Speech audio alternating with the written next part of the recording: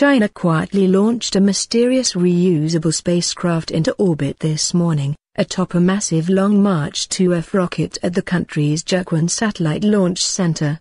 China's state news website Xinhua called the launch a success. The test spacecraft will return to its intended domestic landing site after a period of orbit, during which reusable technical validation will be carried out as planned, reads the report, as translated by Google Translate. Top secret. It's still unclear what the spacecraft, likely a project by the country's main space contractor China Aerospace Science and Technology Corporation, CASC, is designed to do, or what it even looks like, for that matter.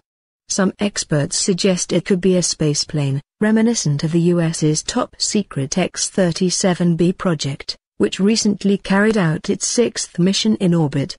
China has been looking into a few different concepts for spaceplanes for quite a few years. Andrew Jones, a freelance